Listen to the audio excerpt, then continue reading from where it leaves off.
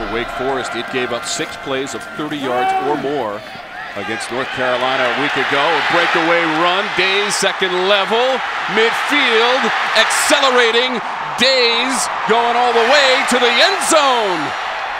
85 yards from Matt Days. And it's almost too easy to say he can run for Days because that's what he's doing so far beginning this game.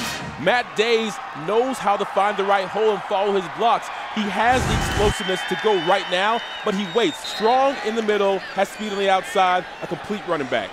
Get all your moments, highlights, and more on theACC.com.